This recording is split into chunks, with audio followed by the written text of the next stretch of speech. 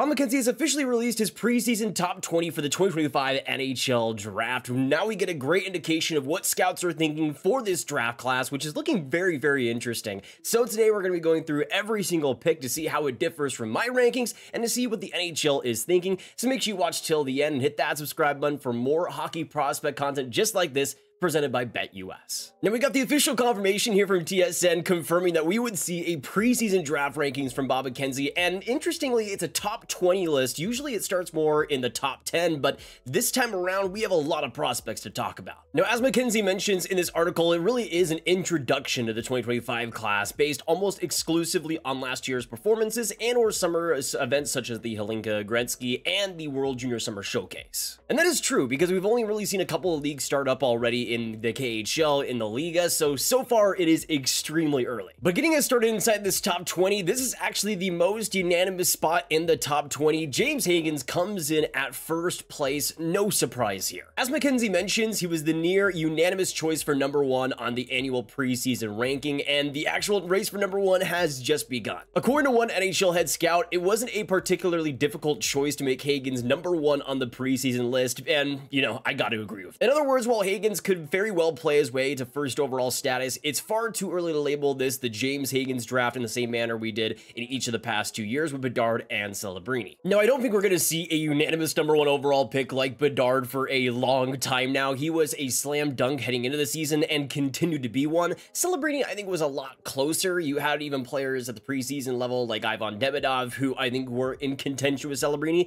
and even throughout the year, I still think were contenders for that spot. Celebrini was ultimately the unanimous number 1, but I think that was more so because of the class around him rather than him being this slam dunk. But still, the Hobie Baker and how well he did in the NCAA really assured that number 1 position for him. In Hagens' spot, I would say he's right up that Celebrini alley, where he's not this generational centerman, but I think he can be this franchise face. He's somebody that already has proven so much in the NCDP ranks. I mean, last year in the U18 level, a year before he should have been at that level, he was at 102-point mark, 39 goals, 63 assists in 58 games, ridiculous numbers. And you look at the U18 World Juniors too, 22 points, 9 goals in 7 games. Just pure dominance. It also helps that he'll be going to Boston College this year, which has so many players to work with. And now that you have players as well like Will Smith graduating on, you still have some good players left behind like Gabe Perreault and Ryan Leonard that Hagens is going to be so good with. Now, after number 1 is where this list gets a lot more interesting because coming at second place, we have the first D on the list with Matthew Schaefer out of the Erie Otters. According to TSN's survey, 5 out of the 10 scouts slotted Schaefer at number 2, and he was the only other prospect than Hagens to not get a vote outside the top 5. One scout said, "I have a feeling Schaefer will be a really difficult guy for some teams to pass up on, even at number 1. But as Bob McKenzie notes, and this is something that was just announced recently, Schaefer will be starting the OHL on the sidelines as he was recently diagnosed with mono. This is not extremely rare. We see, I would say, a prospect every couple of years in their draft year being diagnosed with it, and it kind of hurting some of their stock. I think the same will likely happen with Schaefer, but you can make the case that it probably shouldn't. Now, in my last draft rankings release, I had Schaefer at number 9 as the second best D in the class, and we'll get into that debate with Logan Hensler in a bit.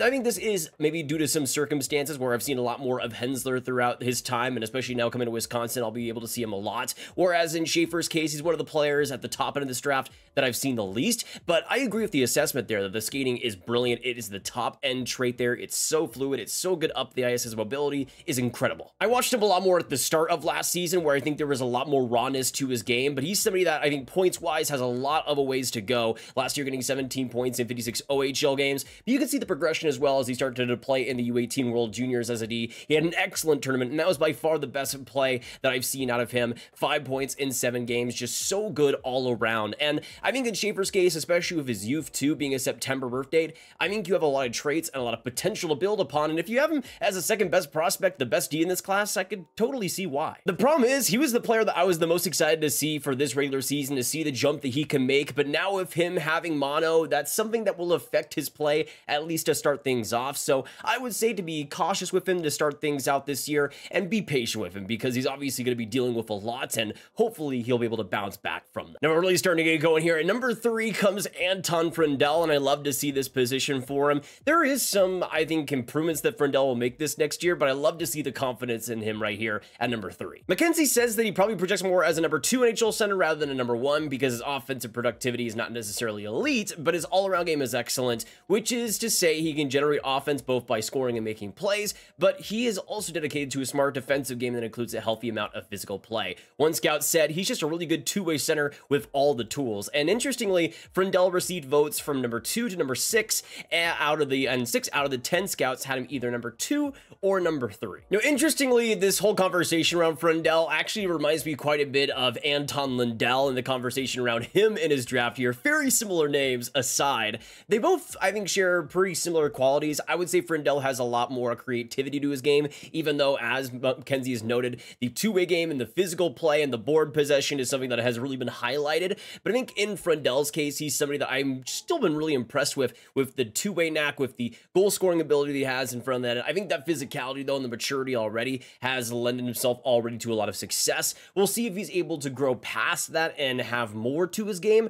That, to me, was the big question heading into this year, but to see him at 3rd overall, not really much of a surprise. Now, it is pretty surprising to see at number 4, Porter Martone, who I kind of assumed would be 2nd place on this list, considering the tenacity, the skill level, the goal scoring. I thought the scouts that were going to be surveyed here would absolutely be in love with him. Now, when it comes to the actual survey, Martone had 9 of the 10 votes in the top 5, and the lone vote outside of that was at number 6. He has all the physical attributes to play a hard-hitting and agitating game, but he's fast and skilled too. He scored 33 goals last season, so suffice to say, scouts are excited to see if he can do all that and more consistently this season. Interestingly, one scout said, in terms of style, think Corey Perry, but with better skating. At least that's what the scouts believe his goal should be, and I can kind of see where they're coming from with that. I mean, Corey Perry is a big expectation to have, but if he does have that similar trajectory, I wouldn't be surprised. Martone is going to be an instant fan favorite for a lot of reasons. He's somebody that can do so much with his physical play, with the possession game he has, with the strong traits that he already has too. He's somebody that you can see why he's had OHL dominance already. 71 points in 6 games last year, 33 goals in Mississauga. He's just going to be so much fun to watch. He's going to be an instant fan favorite too, wherever he goes to, because you can see the work ethic, you can see the speed, you can see how the growth in his game as well over these past couple of years, and it's been a joy to watch. At number 5 comes my boy Ivan Ryabkin, who's already started in Russia. He's somebody that I like to see being in the top 5. Apparently, Ryabkin received 2 votes at number 2 behind only Hagens, and as is often the case with Russian prospects, had his support sprinkled throughout from number 2 to all the way to number 9. And as one scout says, high-end skills, skates really well, good size and strength, just your really good all-around Russian center. Now, that is the big component here, because usually when you have this top-end Russian coming through the draft like a Demidov or a Michkov, they're natural wingers, right? They're going to likely project as wingers to the next level. Ryabkin is a different story. He's a natural centerman. He's somebody that plays that position really well. I don't think he's going to be this defensive stud or anything, but he's going to be somebody that with the skating, with the just in tight skill set, he's so much fun. Every single shift out there, it seems like he's creating something new. He's like Demidov if he was grown up as this natural centerman, and in Ryabkin's case, I think that's something that will give him a lot of value on draft day. Now, he hasn't gotten to this roaring start yet this season, but he had played some KHL minutes, which I think is pretty good to see. We'll see how much he actually does get by the end of the season, but most likely will be in the MHL full time. Now, before we keep going outside the top 5, I first want to talk to you guys about today's sponsor, BetUS. Right now, they're doing a great deal with the code YouTube150. You get a 150% sign-up bonus on your first deposit and 125% sign-up bonus on your next 2 deposits there, which is a fantastic deal, especially with the hockey season starting. You'll have so many opportunities to win big, whether it be going for the Stanley Cup winners, and eventually with the games going, you'll be able to bet on all those games live during the periods. Wherever you want to do, you have the options with BetUS. As of right now, before the season, though, you can go for the Stanley Cup winners. You can go through all the different trophies, whether it be the Calder, the Rocket Richard, the Hart Trophy, Norris Trophy. You can even go through the divisions, the Atlantic, Metro, Central, and Pacific. And recently, I went through my standings predictions and had the Stars as the winner in the end. And you know what? We're going to go with them.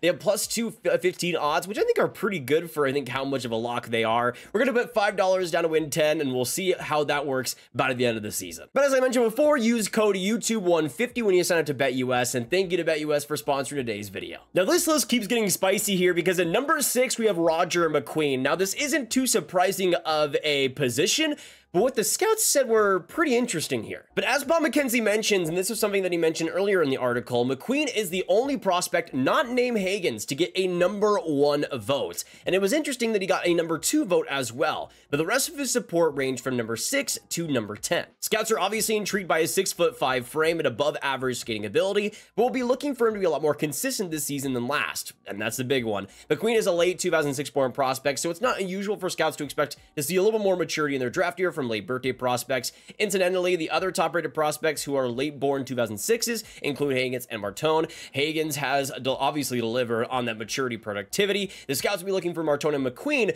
to do the same thing in the early going of this season. And I could totally see where those scouts are coming from. I mean, McQueen is somebody that's danced around maybe my 3 to 4 range, as high as that. Right now, he's in my 7th position, but he's somebody that I could absolutely see why you'd be so confident in. As McKenzie mentioned, the skating level for his size is pretty impeccable, but already the way he's able to use his body, protect the puck, the way he's able to play along the boards and just play against big, strong competition already, I think is incredibly encouraging. And you can see a solid WHL campaign last year, 51 points in 53 games. He started out absolutely blistering, but again, those inconsistencies started to show up. And I think the conditioning was something that McQueen needed to improve upon as well. But there's a lot of potential there. There's a lot to unlock. And in McQueen's case, if you see him as this top prospect, this top 5 guy, I could totally see why. And the fact that some scout out there had him #1 over Hagens, that's bold, man, but I love to see that boldness. Now, at #7, a similar position to where I have him, we have Michael Misa out of Saginaw. Obviously, exceptional status player here. I do think he's not going to live up to that type of level, but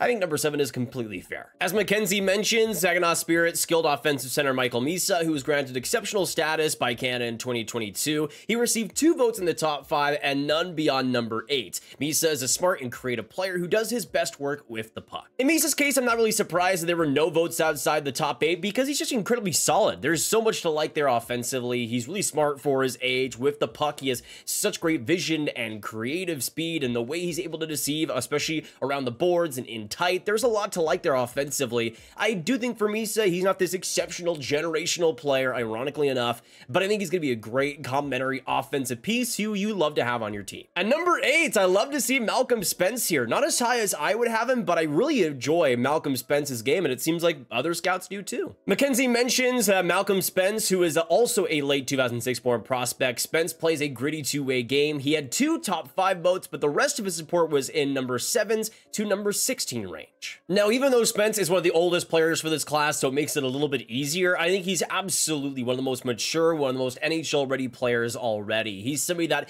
really has his game fueled by the defensive habits and the physical pressure that he provides. And I think that's something that will really aid him at the pro level. That's something that I think will create a lot of chaos for the other teams that have to go against him. He's something that is just so smart in the way he positions himself and the defensive reads, the effort that he puts in his all-around game. There's a lot to like there. I don't think there's exceptional offensive ceiling there or anything, but I think there's a lot there to like, especially for a middle 6 in the future. Now, at #9, we go on to my top defenseman in this draft, at least as of right now, in Logan Hensler. And kind of like Malcolm Spence, I think there is so many pro habits there already. The way he reads offenses quickly and reads those attackers so well, I think is just such a good trait going into the future. He's somebody that I think is just so good with his skating, so good with the way he reads the game, that there's already been so much potential there already. I do think there's a lot of more offense to unlock in Hensler than a lot of people are willing to admit, and to me, I think that's the reason why he is #1 for me. But I just see the most NHL ready, most NHL projectable play out of Hensler to me out of any D in this class. But we'll see how it goes into this next season, because obviously going to the NCAA will be a big jump for him, but I think he'll get the minutes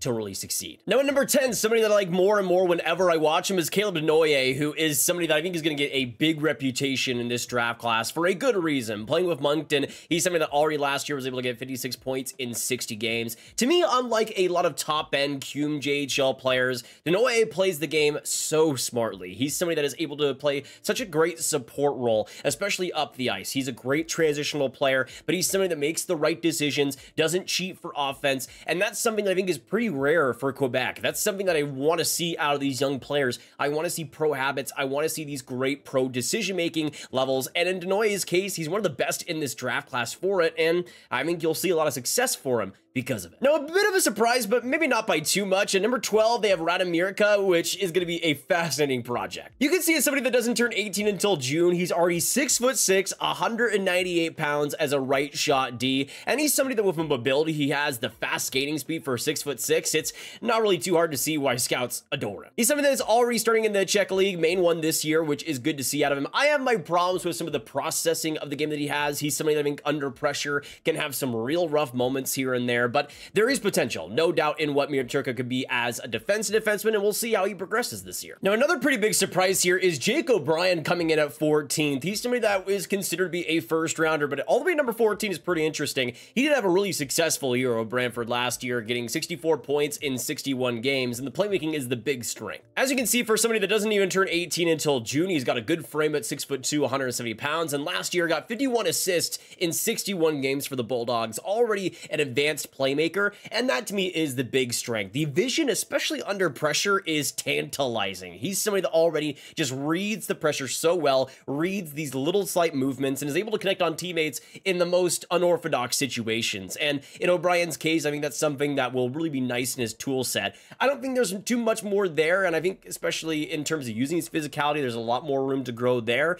There's a good product here with the playmaking and something to build off of. At number 6 is my boy Cole Reshny. You know what? I mean, these are NHL scouts. I completely understand why Reshny might be lower down, especially considering his size, but dang it, I still love this guy. Even in saying that, though, he's not incredibly small. He's 5'10", 183 pounds, but I think considering his motor, considering the way he's able to feed off his teammates and make sure the puck is turned in the right direction, he's just somebody that I think is just so smart, so complete already in his overall habits, and I think that's something that you've already seen has translated to wherever he's played, whether it be the World Hockey Challenge, the WHL, the Linka Gretzky Cup, 7 points in 5 games. Reshny will turn a lot of heads. Now, this one is fascinating at number 7. You got Emil Guite, who is somebody that, in terms of scoring, has done great things in the QMJHL already, the World Hockey Challenge, the Linka Gretzky Cup as well. You can see this last year, 25 goals, 57 points in 61 games. I'm a little bit more bitter on him when you look at the overall game, the compete level there, some of the skating attributes too, at least to a player,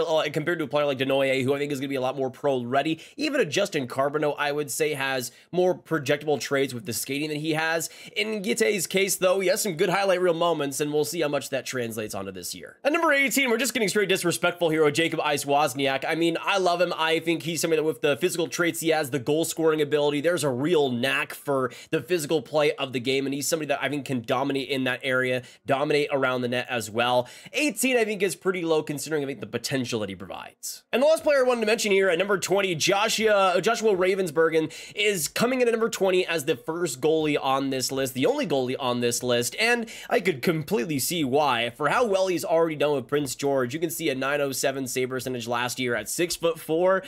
He's going to be a really interesting case this year. You can see he went from the BC EHL U18 level to the WHL, already playing so good, and you look at that win-loss record too, 26-4-1, and also the playoffs as well, a .931 save percentage in 12 games. Just astounding for a goaltender that young. I still have to see a lot more on him and actually dissect his game a lot more, because, I mean, goalies are out of my realm in most times, especially before their draft years. In Ravensbergen's, though, he's somebody that is going to be really interesting to watch this year, and I'm fascinated to see how he does. Now, interestingly, I have a few players here that were on my top 20 that didn't end up in this top 20 list, mostly D. The only forward was Justin Carbonneau, who I think is somebody that should be considered for this range. I can see why he wouldn't be in the top 20, maybe, just because there is some defensive inconsistencies, but I think the powerful skating stride he has, the goal-scoring ability he has too, is just far and away a big trait in the QMJHL that'll take him a long ways. You also look at the Ds too, in Sasha Boumediene, who I think is a really good one, somebody that already has such good traits with his skating, with the passing level he has,